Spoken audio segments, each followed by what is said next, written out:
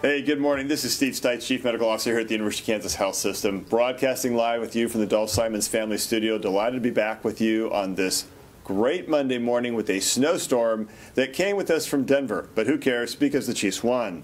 This morning we're joined by Dana Hawkinson, Hawkeye. We're back to talk to you about all things COVID. And we have two very special guests, Dr. Matthias Salathe, who's the Chair of Medicine and the Vice Chancellor for Research here at the University of Kansas. Delighted to have you here, sir. Thank you. And Dr. Akinlolu Ojo, who is the Executive Dean of the School of Medicine and whose life has been in public health and has been one of the best-funded men in America, best-funded persons in America for research funding related to epidemiology and the public health. So we are really looking forward to a discussion today about vaccine and the epidemiology of COVID. But first, let's see if there are questions from reporters.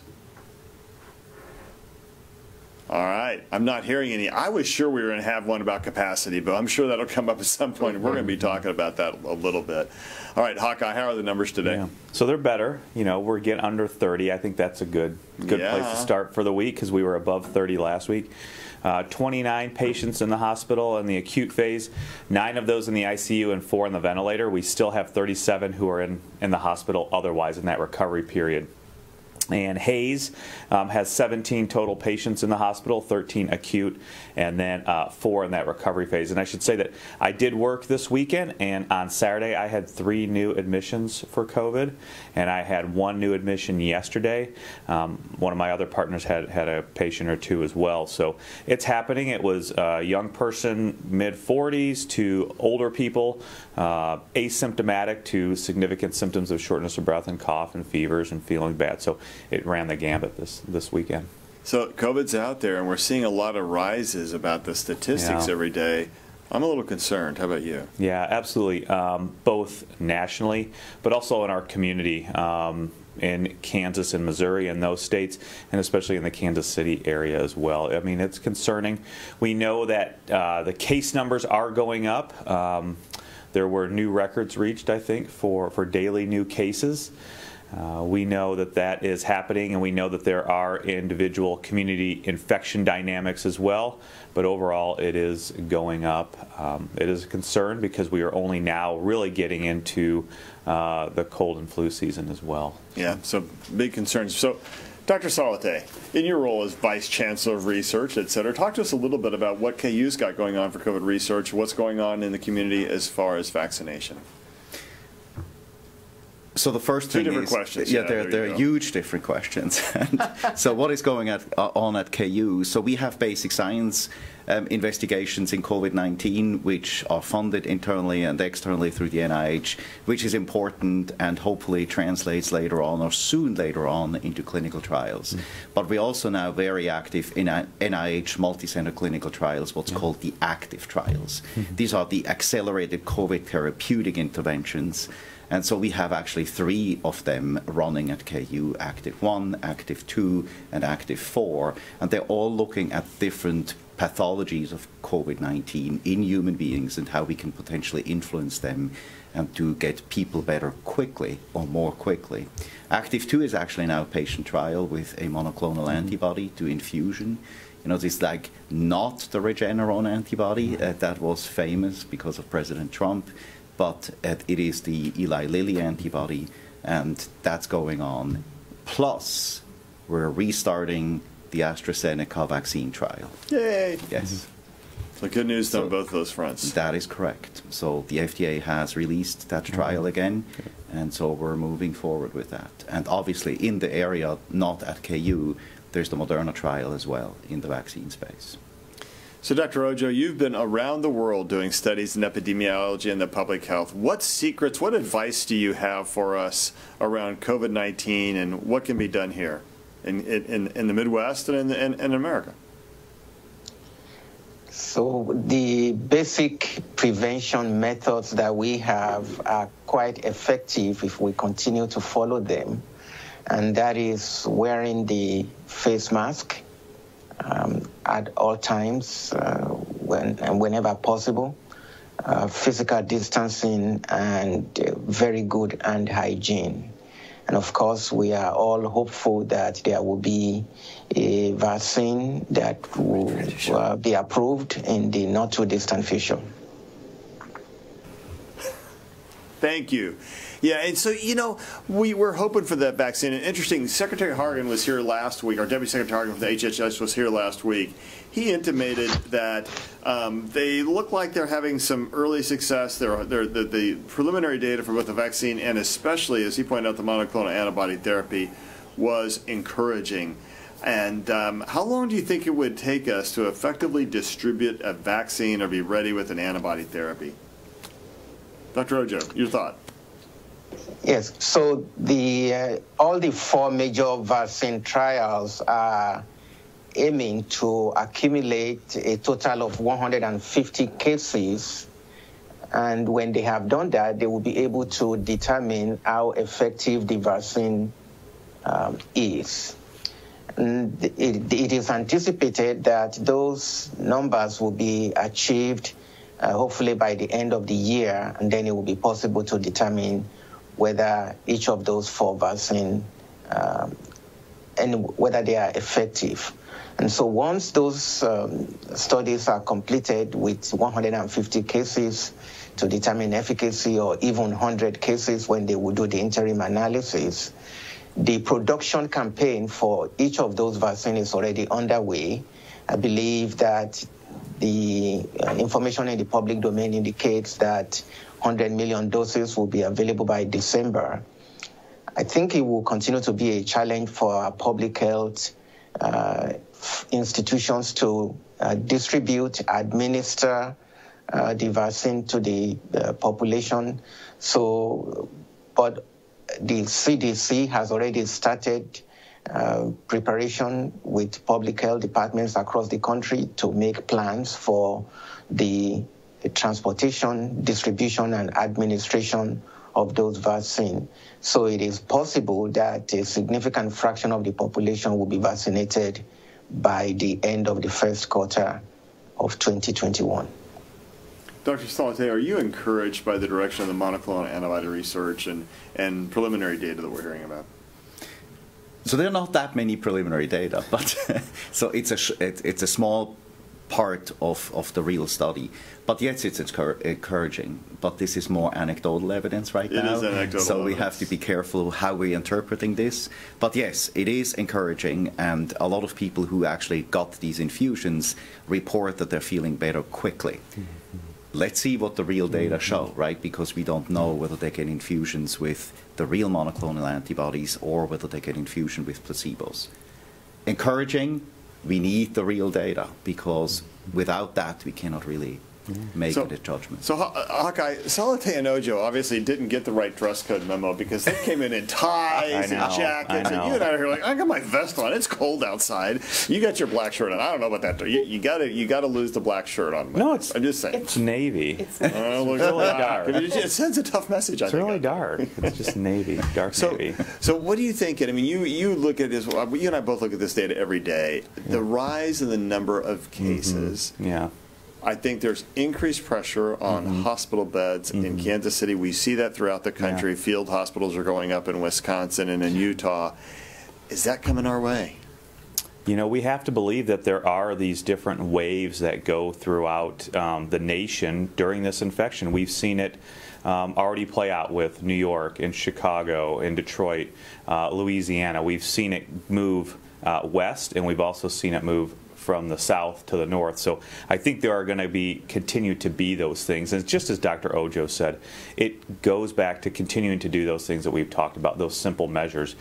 It should become a culture change, the distancing, the not meeting in large groups, the masking whenever possible. I think those are important things to know. We should note that with those higher numbers, we know that hospitalizations lag behind infections. So if you have more and more cases, even though 80 to 85% of the people will never have to seek medical care, that other 15%, that percentage becomes a large raw number of total people that are going to go to the hospital. And even the small percentage of people that go into the ICU, that raw number will be greater because of the pure numbers of more infections as well. I know I believe the number is there is a 30% or 35% increase in the number of COVID-positive patients in the United States compared to 2 weeks ago. Yeah. That's a big number. That's huge. I don't like that. Okay, Jill, what kind of questions do we have out there? Okay, so our first question is from Isaac, and Isaac wants to know, he understands that vaccines will be given in phases. Mm-hmm. If he gets it first, can he go and visit someone, a family member, and have dinner with them and be safe? Well, that's a great question. We'll kind of go around the horn here, but the first thing, Hawk, is if you get the vaccine, it's not like you get the vaccine and you're suddenly not infectious to anybody. Correct. It takes a couple of weeks for that vaccine to really roll in and have its effect. Yeah, there's different endpoints for the studying of these vaccines and vaccines in general. You know, does it stop you from getting infected? Does it stop you from having any aspects of the disease, any symptoms whatsoever? And does it stop you from being able to transmit the disease? We don't know all of that information yet. There could be, even if you get the vaccine, you may have mild or no symptoms, but you still have the possible potential to spread the disease. So that's an important thing to know. And we don't know that. Again, those are some of the other points of data that will come out probably prior to the vaccines being released, but also, of course, in studying the vaccine after it's been released as well. Thoughts from your standpoint about that same fact? Well, and the effectiveness is important as well, right? These trials are right now geared to have a 30% effectiveness. Mm-hmm. That is not a very high confidence to not get the disease, even if you were vaccinated. Mm-hmm. So you have to be careful. We need to know the data to make these recommendations in a better way. But it will take time. Some vaccines actually need 2 injections at least. Mm-hmm. We don't know how long they last, and we don't know how effective they will be. A lot of answers to be gotten here before we can make any recommendations. I think if everything works well, you get a vaccine, you wait a couple of weeks, you're much safer to go out into public. But in the meantime, you still got to follow the rules of infection control. And even when you go out in public, you got to follow the rules of infection control. And so I think we're in that time of the year where there's so much illness out there. There's rhinovirus, right? There's still influenza. You got to make sure you get your flu shot. There's all the other coronaviruses besides the one, SARS-CoV-2, that causes COVID-19. All those things are out there. So we just have to take those rules of infection control and take them with us wherever we go. Jill, next question. Yes, Gretchen wants to know, to that point about efficacy, I guess is the word. She wants to know if it's not 100%, if a vaccine's not 100% effective, is it going to protect me? What percentage is a good percentage? We don't even know that because we don't know how effective it is. It's hard to know, don't you think? Well, the measles vaccine is highly effective, right? It's 99%. But we don't really expect that to be the case right now for the coronavirus vaccine. I would wish that it were that way, but there is no good answer to this question. Right? Anything protective is better than nothing. But again, from a public health point of view, if you do not have a highly effective vaccine, all the masking and the social distancing shouldn't go away, but you're safer than you were before without a vaccine. Dr. Ojo, do you see a future with vaccination and time, perhaps, and antibodies where masking will not be required as much as it is today? Yes, I see that future, and that is not likely to be until maybe the fourth quarter of 2021 or maybe even 2022. It is going to take time to penetrate the fraction of the population that is necessary to achieve herd immunity. And until then, we will need to continue to use all those other important preventive measures. Yeah, so it could take a while, but I do think there is real hope out on the horizon. What do you think, Hawk? Yeah, again, I think it's a combination of things. Dr. Ojo talked about masking. You know, I don't think masking will change in the hospital or the healthcare setting ever, but certainly in the general public. But I think that it's going to be a combination of also having the culture change of doing what we can. We all want to get back to Arrowhead and a packed stadium. Doing what we can from the gathering standpoint, the meeting standpoint. We will be doing what we can from a masking standpoint, but also the therapeutics and the vaccination. And there will be new therapeutics coming through, whether it's the direct antiviral drugs, whether it's any monoclonal antibodies, or it's the first, second, or maybe third generation of vaccination as well. So it's very early in the process, but we will move forward through this. Yeah, I think that's right. And I'm going to be more optimistic than the others here, because I think once we have effective therapy, this is also a game changer. And I think it may able to hasten some of these other timelines because we're able to treat this disease effectively, and then it becomes a lot more like influenza. So. But I want to say something. I knew you'd go against that. So Salathe and I have known each other for many years, as it turns out. Go ahead. Talk to us over here, too. Don't forget us. Yeah. No, I think it's important to say it is not a doomsday scenario. Even if it takes another year and we do the right thing, we can go together through this and actually control the infection. So it will take a little bit more time. I know people and patients are anxious to go back to normal life. We all want to do that. If we do it responsibly, we'll actually be there much faster. Yeah, I think that is right. We all have a good, healthy case of the cows, COVID weariness syndrome. And the problem is that that term's made to just make a little bit of fun of it because that's sort of my nature. But in the long run, what we're trying to do is stay safe so that when we get to the other side, we're all at Arrowhead Stadium. Yeah. And the person to your left and the person in front of you who've been in those same seats maybe for years are still there with you. And the way we do that is we take care of each other.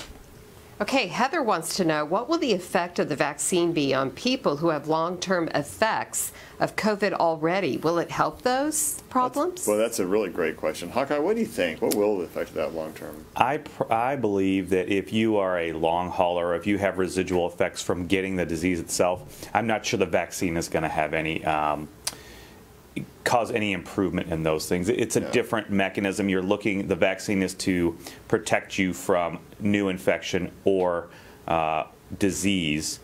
But really, if you've already had the disease and you have those effects, which are really probably accumulation of that immune dysregulation or that inflammatory response in your body in general, it's not going to have really any effect on those. Yeah, and it won't make it worse.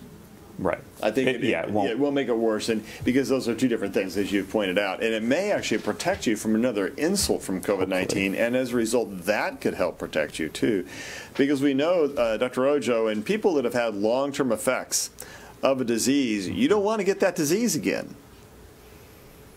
No, you don't, and there will be a lot of questions that will be answered during the post-marketing surveillance after the approval of this vaccine. And we will learn quite a bit about to be able to answer those type of questions as to the effect of the vaccine on those long haulers and other population groups that may not fit the general mode of the population with respect to vaccine efficacy. Yeah. Okay. Okay, so you're going to help me with this one, but Virginia wants to know, along that line, what is the difference between a cytokine storm and a bradykinin? Bradykinin storm. Okay. And for those of us who can't even say the word, will you tell us what they are? Yeah, so cytokine storm and bradykinin storm. Hawk, do you want to try and go through that? You and I can talk a little bit about that. Yeah, and luckily we had the wonderful Dr. Gear on here to help us with the bradykinin. So cytokines are just simple, not simple, but they're chemicals, very small chemicals in your body that your cells release in response to different insults such as infection, such as viral infection. Cytokines have been around, obviously, for millions of years. They're a part of the immune system. The bradykinin is more of a somewhat other of an inflammatory cell or inflammatory molecule that mostly deals more with capillary leak and fluids, essentially. It's not really the same signaling. It's not utilized in the same way as the cytokines. There have been theories and evidence that you have this cytokine storm or this overactive immune reaction at one part during the infection. Usually it's in the later stages. So that is being looked at right now. The bradykinins are more about the fluids in your body, whether it's leak of the fluids into your lungs or out of your blood vessels in some other manner. So, anything you want to add to that, Dr. Ojo? Dr. Ojo, geez, Dr. Salathe. No. And we don't know really which ones are the most important one, right? Because we're trying to treat those different storms, but so far the evidence is not clear what's really helping. And I think the biggest thing to say is, it's inflammatory or immune dysregulation or an exaggerated inflammatory response, it's really difficult to pin down cytokine storm specifically, because there was a good JAMA article looking at your cytokine levels compared to other people who have ARDS or respiratory distress for another reason. And those cytokine levels were actually higher than they are in patients with SARS-CoV-2 infection and cytokine storm. So I think just immune dysregulation, exaggerated inflammatory response, something of that nature. Cytokine storm is okay, but that doesn't give us the whole picture. The way I would look at this, and this is overly simplistic, if you were to get an insect bite and your skin got all swollen and things were, and you had itches and it turns red, you get a big welt there, and all of a sudden you're like, yeah, what the heck happened to me? Imagine that going on inside your lung. Imagine that going on inside your liver and your kidneys and your brain, because there's these same kind of chemical mediators. Just as you get an insect bite, your body releases substances to go in and try and prevent that venom from causing more damage. But it causes a lot of inflammation right around there. Imagine millions of little insect bites throughout your lungs and your body responding with these different things, these different mediators, etc. Our problem is that our ability to turn that off medically when it gets when it goes kind of haywire, which can happen when you have too many of those little bites inside your lung. If you can think of it like that, think about what happens. And so how do we turn it off? Well, we don't really do well turning it off. And our tools for turning it off are really big sledgehammers. And it's like steroids. Steroids are a big old sledgehammer, and but steroids have all sorts of side effects. We try and deal with some of the after effects of that, which include clotting of the blood, and so we try and put people on blood thinners. We try to make sure the virus is being killed, and that's why we use the remdesivir. And then we try to give you plasma or antibodies to try and prevent furthering of that whole kind of swelling and et cetera throughout your body. Each of those, unfortunately, is not a precise tool. In this case, they're blunt instruments. And so you have to worry about the side effects of those tools, as well as the ongoing swelling throughout your body, so to speak. It's not the perfect example, but hopefully that will help you understand what it is we're dealing with when you're in the hospital and you get that sick. Just think of that little insect bite occurring in millions of times inside your lung and inside your body. And that's what we're trying to solve for, whether it's bradykinin or other factors inside our bodies that are releasing these chemicals. Again, bradykinin and cytokines are different things. You know, I was studying for boards last night, and I mean, I'll tell you what, the advance in knowledge in the last 10 years about all these little signals inside our body is mind-boggling. But there are so many of them, trying to figure out what's doing what to whom and when. It's a tough chore. Okay. Now that we've completely confused the audience, let's ask the next question. No, but you know what? The mosquito bite really helped. Yeah. When you put it all together, it really helps. See, I like that analogy. So there you go, little mosquito bites inside. And I saw you nodding your head, so I was, you're right with you. Well, but you see Dr. Ojo, he's going like this. What is he thinking? It was a good analogy. Yeah, it'll suffice. So, conspiracy theory question. Jetta wants to know, I continue to hear that COVID was created and released. Is there any evidence that you as physicians have access to that confirms or denies that? Dr. Salathe, have you heard anything about that? I hear conspiracy theories about that, yes. But to my knowledge, in the scientific literature, there is no evidence that this is a man-made virus. Correct. There is just nothing like that.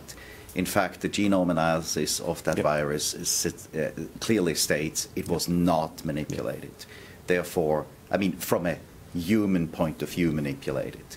It was a spontaneous occurrence of a coronavirus. So there is no evidence that this was true at all. Let's just think about it like the smallpox is a terrible virus, right? Man didn't make that. Smallpox has been around for thousands and thousands of years. Well, now it's not, we hope. Measles the same way, right? All these really bad viruses that are out there, Ebola virus, those are not man-made viruses. They're all more deadly than SARS-CoV-2, Dana. Yeah, absolutely. Yeah, there's no molecular evidence these were created. In fact, looking at the genome, we if man or if humans create it, they would probably create it in a more simple fashion. So there's no evidence that it was created in a lab. In fact, what they do see is it probably diverged from another type of another isolate of coronavirus, probably in bats in the mid 1900s. This was probably circulating in bats. This coronavirus was probably circulating in bats anywhere from the mid-1980s till now, till when it jumped species. So that's the best evidence we have looking back at the genome and comparing it to other viruses. So there's no evidence that it was created in a lab and released. Dr. Ojo, in your travels around the world, what's the worst virus you've encountered in your career? Oh. Dean, you get the hard questions there, dude.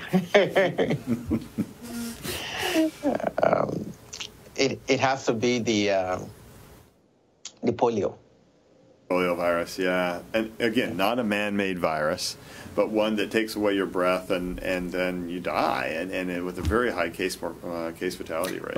But with a great story on vaccines, right? Please. This was... Yeah. Polio was the breakthrough of vaccines with life-attenuated virus, right? That was not proven. Salk brought that, and it was a complete success. So I want to encourage about that too. This was an unproven way of doing vaccines. In the corona vaccine space, we're doing the same thing. We're having unproven new methodologies, but they could be breakthroughs, and I think that gives us hope that this is actually really a good way moving forward. Well, and of course, since I'm a Star Trek geek, if you remember the stories, they come upon some infectious disease, they manufacture it, and they vaccinate the entire crew, and everybody lives happily ever after, unless you're a Star Trek red shirt and you beam down to a planet with a captain, in which case your life is very short. But by and large, that's really the story. The lightning speed, and granted on Star Trek took a day or two, but the lightning speed with which a whole new vaccine technology is being developed is really a harbinger of where we are headed as a society. This is a remarkable story. To think we're going to have identified the virus, got the genome sequence, we're going to have vaccines in less than a year. That is a remarkable story, people. Loretta is wanting to travel to Iowa with her husband to attend the funeral of their 36-year-old niece who died of ovarian cancer. Ouch, I'm so sorry. That's bad. Loretta's husband is diabetic and has heart issues. She wants to know if they double up on their masks, she's suggesting a surgical and a KN95, and they wear goggles, is it safe for them to go? Hawk. Yeah. You want to break all that down, Iowa? Yeah, we'll break it down. I think it starts at what we always talk about. It's risk mitigation and assessing the risk. I don't necessarily know that you need to double up on the mask. I think if you want to have a KN95 mask or just a surgical mask, eye protection, driving up there, if it's just going to take you one day, one short trip to drive up there, you should be able to do that pretty safely, getting gas, getting drive-through for anything to eat. Staying in a hotel is probably going to be safe if you can reduce the time you're in the lobby around other people. Being at the ceremony may be your most risky thing, but if you can look to stay spaced from people, try and not to be in the enclosed space indoors as much as possible. Stay spaced during that time, wearing your mask and your goggles during that time.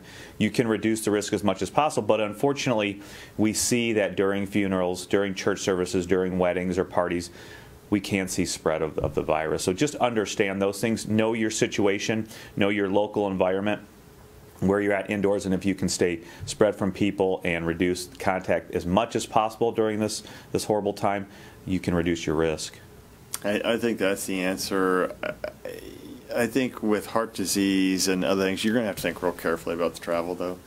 I mean, there is a lot of risk. Iowa's a pretty much a hot spot, but quite honestly, so are Kansas and Missouri, so are urban areas.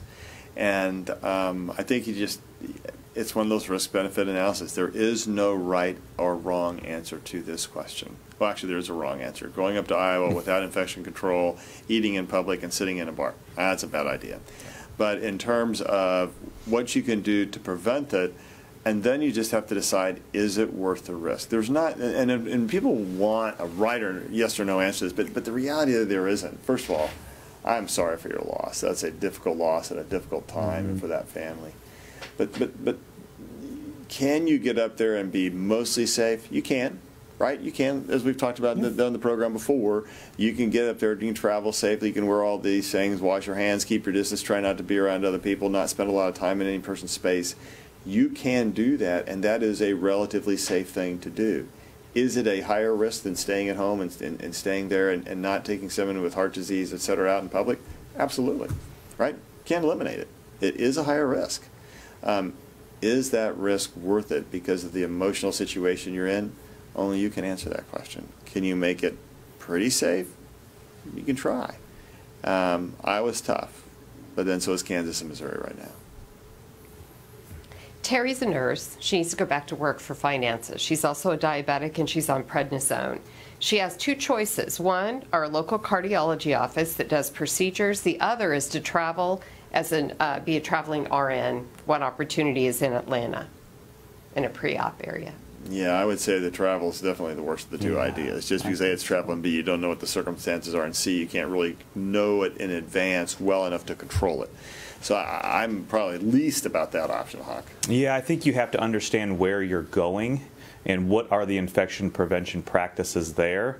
Not only their systems, but really what is the culture with the employees as well, because we know that things can be done very well when you're forward-facing, working with patients, but yet if 5 or 6 people in the office are getting together for lunch in a small break room, that's not good practice. So understanding the overall systems, but also the practice of what's going on in that local area is going to be the most important thing to understand about those two jobs, and to pick your lower risk job or lower exposure understanding those things. Yeah, that's how I would probably approach it as well if you have to go back to work. Especially diabetes, prednisone is a harder combination, but do what you can to keep yourself safe. A lot of it's like that last question, what do you do to keep yourself safe? And there's really not a right answer or a wrong answer to this. And then I think it's the same story, though. People have to have an income. They've got to go back to their jobs. Okay, let's do that. Then how do you do it, and how do you do it safely? And I think that wearing your PPE and including the goggles, I think is the right thing. So that's all. Any other thoughts you have? No, that's a tough one, but it's protecting yourself and making sure that your environment protects you as well. Yes, it's not only you; it's the whole environment that needs to buy in. Right, and you have to have a good culture around that. Culture has to be strong. And again, I worked on the weekend. I had several new COVID patients in the COVID ward. I felt protected and safe because I knew I could go back to my training, wear my eye protection, wear my mask, wear the gowns, do the appropriate hand hygiene. So understand those things as well. And I think, again, hospitals are the example. Yep. We keep people safe all the time on our COVID wards. We're not seeing huge outbreaks from people who have to work on a COVID ward. So that's the hottest hotspot in the country. The COVID wards of a hospital, all these patients grouped together, our staff's not getting sick there. Why is that? Good infection control principles. On the other hand, when does staff get sick? They get sick when they leave the hospital. They don't use that same, and then they're just like everybody else. So, Janice says, I don't wear glasses when I am shopping and wearing a mask. Can the virus enter through my eyes? Can the virus enter through our eyes, Hawk? I think we've got pretty good proof. The answer to that is absolutely. Yeah, it's the third mucous membrane. We have your mouth, your nose, and your eyes.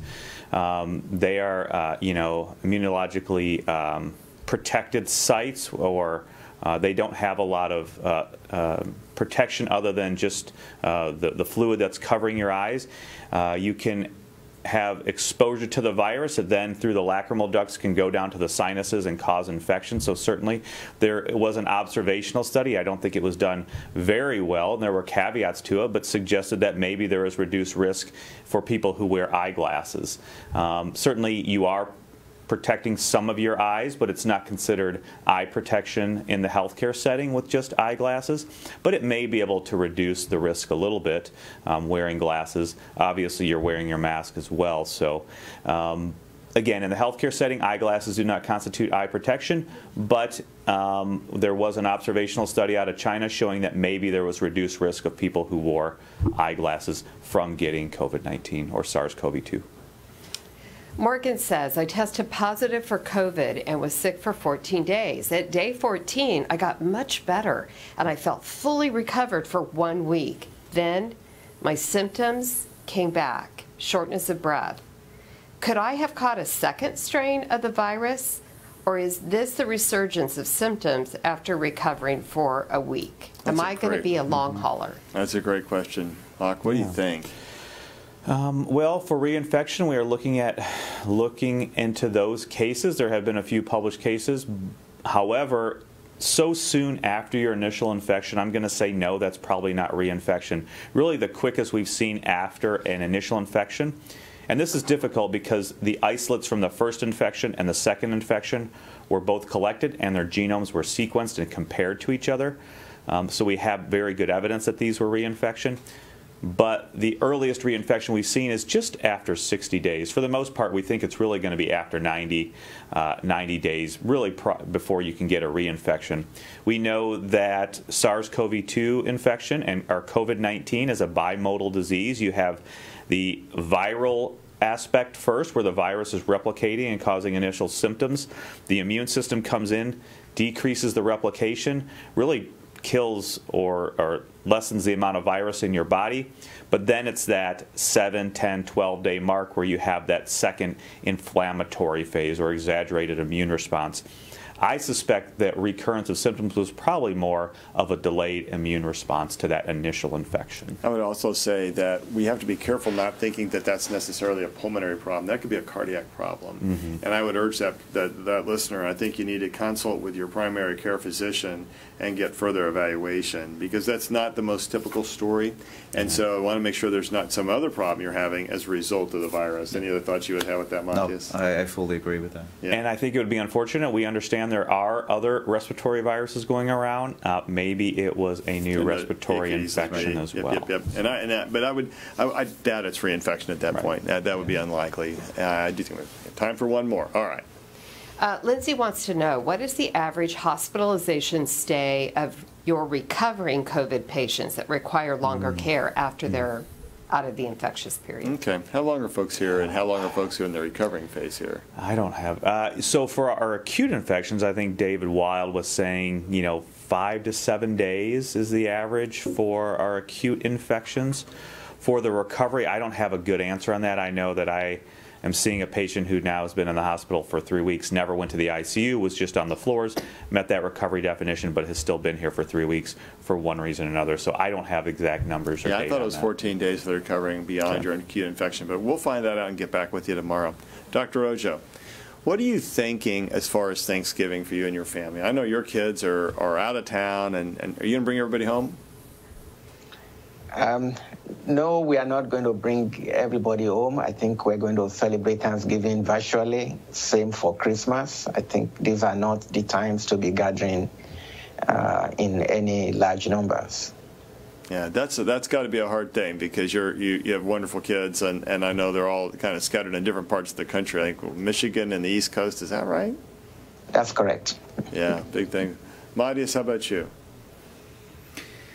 So we are not going to have a large gathering. The kids are coming, but we know that they have been socially distancing and mask wearing at all times, but no extended family. Yeah. Hawk? Yeah, Thanksgiving, probably nothing, probably staying here just with the local bubble. Not going to increase the risk of grandparents or aunts and uncles. But possibly for Christmas, maybe seeing grandparents. But again, we'll be distancing as much as possible, probably quarantining or isolating before, and possibly even getting tested before. My mother-in-law is 88, and she's at Bishop Spencer Place, and we're trying to find a safe way for her to come over or do testing of everybody, et cetera. And she's like, I'm not leaving. I'm not going. So I think they've done a great job there, and I think we're going to be a smaller crew. We usually have about 30, and this year I think we'll end up with about 6. And and my daughter coming from Chicago, she and her boyfriend will be tested before they leave Chicago and then drive down to Kansas City so they can be with us. So I think that's how it'll be this year. And you know what? That's not what we like, but it is what we have. And I think we just have to realize that our job right now is to keep each other safe. Hey, tomorrow we've asked 3 experts from respiratory therapy to talk about the impact of COVID-19 on breathing and how they help patients, the impact on supplies to treat patients, and what time has taught us in fighting this pandemic. It is National Respiratory Therapy Week, and these folks are on the front line, in some ways the most front line of all of us, and how we can make sure we keep each other safe in those settings. Hey, Emily sent in this photo from her veterinarian's office. It's true that pets and kids can do a great job of masking. They don't seem to mind. We can learn a lot from our furry friends. Hey, just also, if you watched the Chiefs game yesterday, if you saw Mahomes after the game, man, he had his mask on. As soon as the game was over, really boom, he was wearing the mask. And I just wanted to say thanks, because I think that is a great message to give. You know, we have a couple of tips for coping. I saw this over the weekend. This came from folks at the University of Wisconsin, and we have unabashedly stolen that because they're really good. We all have cows, and I think we have to figure out, how do we deal with this COVID weariness? How do we get through the next few months, especially until we have effective monoclonal antibody therapy and vaccination here, which I think both of those will be life-changing events for us. The first thing is accept that life will continue to be tough for a while. You know, if we can accept it and say, okay, now I've accepted that principle, what do I need to do to still have fun? And that becomes the second tip. Looking for activities, new and old, that will help fulfill you. I think that's really important. Okay, don't just mourn what you can't do. Think about what you can do. Then tip number 3, and I really liked this one, expect less from yourself. Cut yourself some slack and give yourself some grace. Just know that you're not going to be in the same space you were in a year ago. This is going to be just different, and that's okay. Then number 4, choose to move and make physical activity a priority. Even in the snow this morning, out walking the dog, got to do it. Got to move around, because that really helps keep us safe. I did that. You did. You always do absolutely. that. You're a good man. Then number 5, avoid doom scrolling. Limit social media exposure and be mindful of the types of news you consume. Again, hats off, University of Wisconsin Health System. These are great tips. We stole them. They're right on target, and they're kind of what we see every day about following those pillars of infection control. And remember that now is not forever. Now is not forever. Help's on the way. We'll be here tomorrow. We'll see you then.